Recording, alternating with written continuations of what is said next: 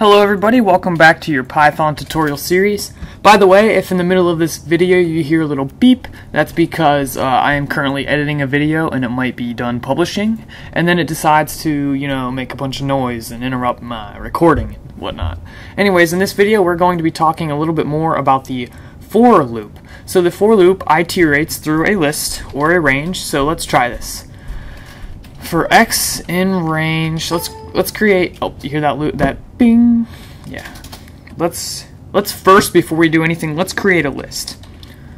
All right, let's make it friends, and we're going to make this C-Dog. So that's my friend, C-Dog. And I guess we'll just we'll add some people to that. Friends, append Jimmy. And now let's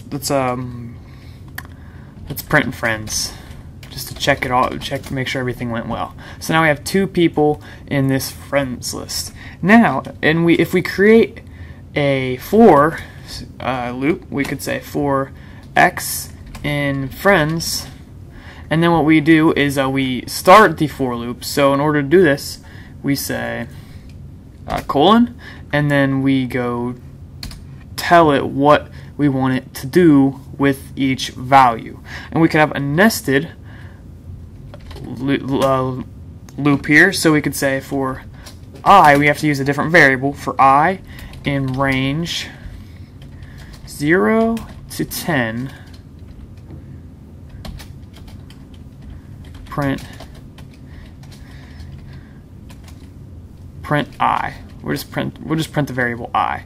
So now what it should do, if I did this right, it should say C-Dog, and then it should make a list 0 to 10, and then for Jimmy, it'll print 0 to 10 again, or up to 9 anyways, because it doesn't actually go up to 10. It prints 0 all the way up to 9. Alright, let's see if it worked. Okay, yes, it did. So the only problem is I never printed out the friend's name, so let's try this again. In order to do that, we would have to say print, let's just print x. Yep, just make it simple. Now let's try it. And it says C-Dog, and then it says Jimmy, and then it goes on into the nested for. So it does this one time, and then for every iteration, it does this it does this one. So if we had like 10 friends and friends, it's going to go through this 10 times, once for each different person.